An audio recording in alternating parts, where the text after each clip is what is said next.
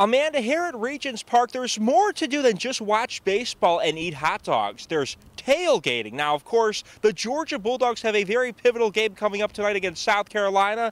Gary Wilson, a big Georgia fan. How do you think that Georgia stacks up tonight against the Gamecocks? I think that we can take South Carolina tonight.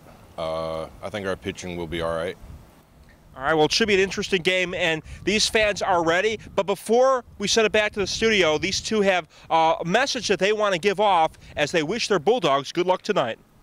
Hoo, hoo, hoo, hoo, hoo! Let's go, Dogs! For WLTC NBC 38 News, I'm Jeremy Babin.